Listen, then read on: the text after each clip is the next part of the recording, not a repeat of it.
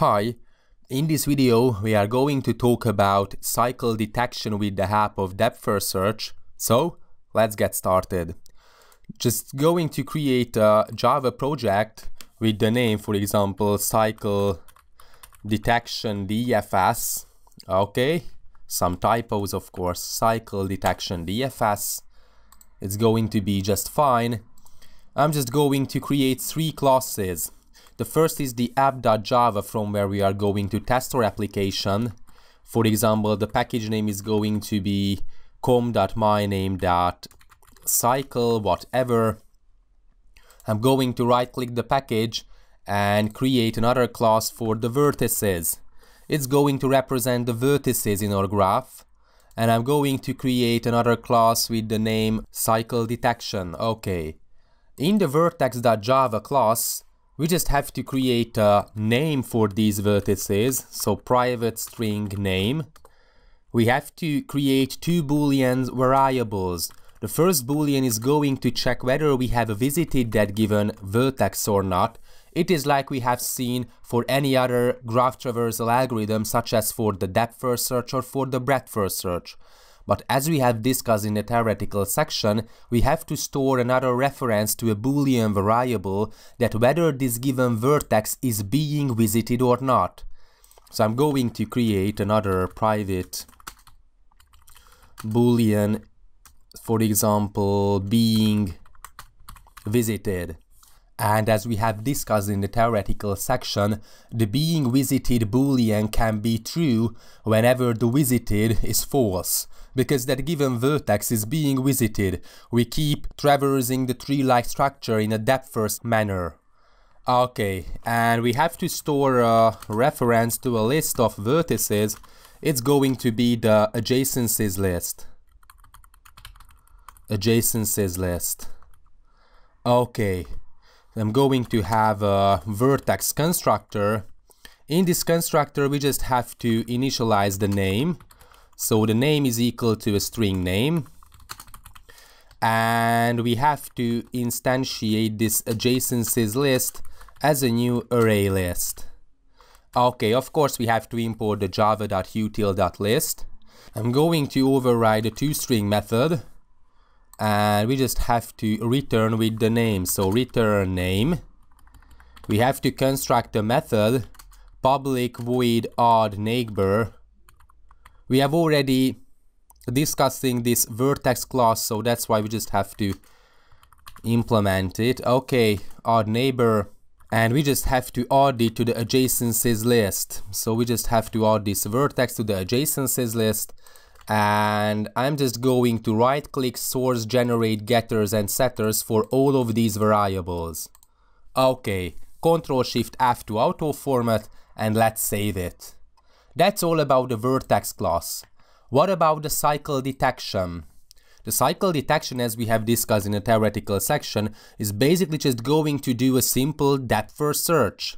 So I'm going to have a public void detect cycles method, or cycle method. Okay, it's going to get a list of vertices, for example, vertex list, and what's the problem? We just have to import the java.util.list. Okay, we just have to iterate through this list. So vertex v in the vertex list, and we just have to check. Basically, this is the standard depth first search.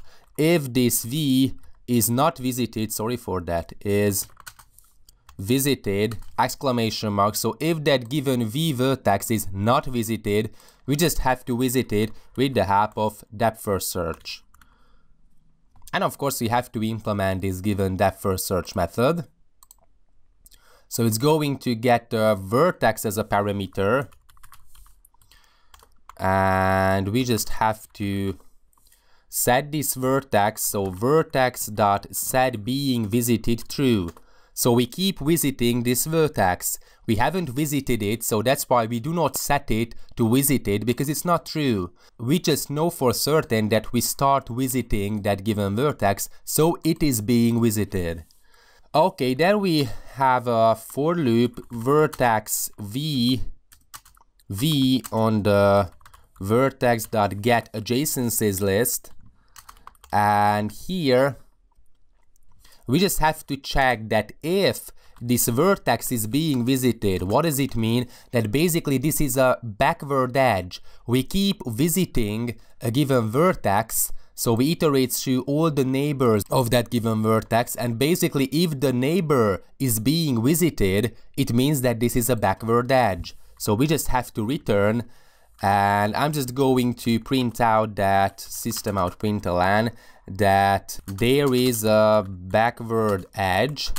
So there is a cycle. Okay. And else we just have to check. Basically this is the standard depth first search. This is not the standard depth first search because we have to check on every iteration whether is there any backward edge. But anyways, we just have to check that if that v that is visited is false, which means that if we haven't visited that given node or vertex, we set it to be visited, and we keep recursing into this v vertex. Okay, so basically that's all about it, and what's very important that after the for loop we have to set the vertex.set being visited to be equal to false, and just to be sure that the vertex set visited to be true. Okay, we set here the vertex visited true, but anyway, just to make sure that after we have considered that given vertex, we set being visited false, because we have already visited that given node, so we are done. So that's why set being visited is false, and the set visited is true. We have done with that given vertex. Okay. So that's all about cycle detection. I'm just going to make some system out printlns to be able to check it, that whether it's working fine or not. For example, dfs on vertex, and we print out the vertex.